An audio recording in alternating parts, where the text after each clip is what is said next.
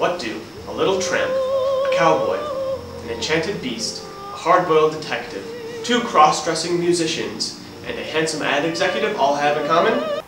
Nothing. But they'll all be at the North Park Theater on Classic Movie Night.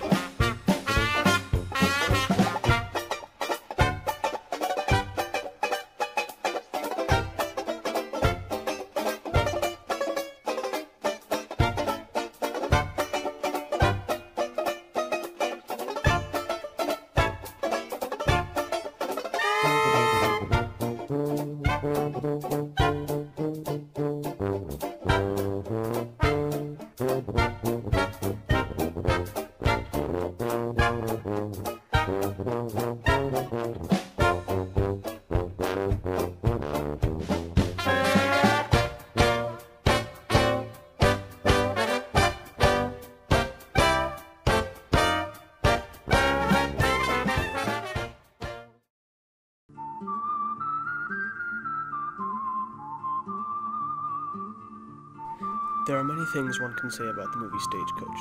One can talk about how it won 2 Oscars for Best Actor in Supporting Role and for Best Music Scoring. One can also talk about how the hat that John Wayne wears in the movie is his own, and he would wear it in many other westerns to come. In addition, local Navajo Native Americans played the Apaches in the movie, resulting in a huge economic boom for the impoverished population. Director Orson Welles would watch Stagecoach over 40 times privately while making his hit classic, Citizen Kane. It would take about 64 hours to do this. This was also director John Ford's first Western with sound, and also his first collaboration with John Wayne. The two would later team up many times to dominate the Western genre. Stagecoach has had a huge impact on the Western genre, influencing every movie of its kind afterwards, even movies like A Fistful of Dollars, the theme of which is playing right now. Finally, Stagecoach grossed almost $1 million in 1939, which is just over $17 million today. To compare, this is right around the same gross as the movie Still Alice, which took home the Oscar for Best Actress in 2014. Though I can tell you all the things that make Stagecoach a classic and historic movie, one cannot truly appreciate it without watching it. So, ladies and gentlemen, I present to you John Ford's 1939 classic, Stagecoach.